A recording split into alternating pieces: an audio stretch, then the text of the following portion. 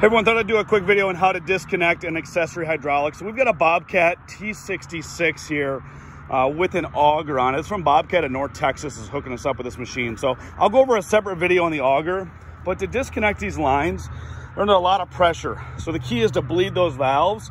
With these, it's fairly simple. You just got to hold them in. If you see that just goes in just a very little bit.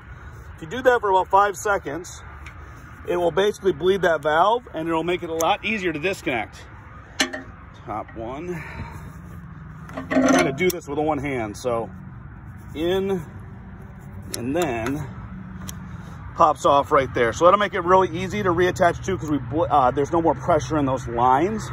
So that's how you disconnect an accessory hydraulic from a skid steer. Thanks.